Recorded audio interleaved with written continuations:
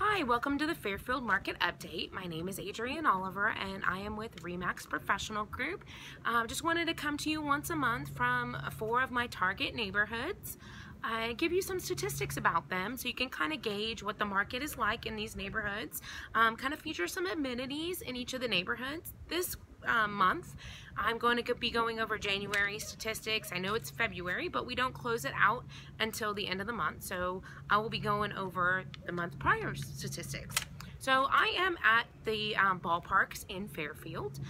We have some great youth sports programs here in Fairfield. I have a son who's an 8th grader who played many a ball game at these wonderful fields behind me.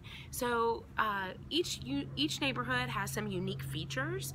This particular neighborhood does have HOA dues, but I feel like you get a lot for what you pay here in Fairfield. So in Fairfield we have walking parks, we have a gym, we have actually fitness instructors that come in for an extra cost.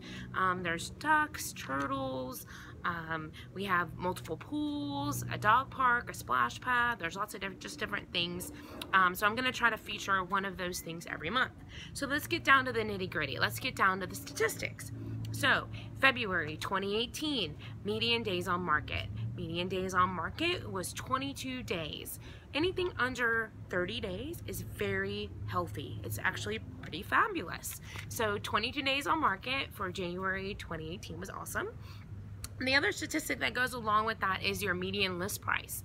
Your median list price of properties here in Fairfield are $254,950, so right under $255,000. So that's interesting as well. The other thing that's important to note is what is the median price that properties are going under contract for here in Fairfield. And it's actually higher than what they're listing for as far as median. So they sold in January 2018 for a median price of $260,000, which is about $5,000 more. So that's interesting. There were 52 active listings here in Fairfield. There's about 6,000 homes here in Fairfield, so just kind of know that. So you can get kind of a gauge of, 52 homes versus 6,000, so you can get a percentage of homes that are for sale. The median sales price I've already went over, which was $260,000, and then you have your where you start to sell your home and where you end up. So I feel like, for instance, if you sold it, if you listed your house at $250,000 and you sold it for $250,000, that would be 100%. You listed it and sold it for 100% of what you listed it for, right? Great. So anything under 3% to me is healthy.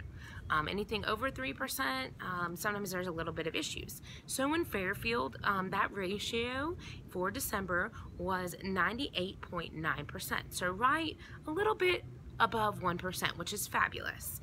So if you have any questions about this or any other neighborhood, I'd be happy to answer any questions that you might have. Thank you so much for watching my video, and let me know if you have any questions. Talk to you soon. Thanks, bye.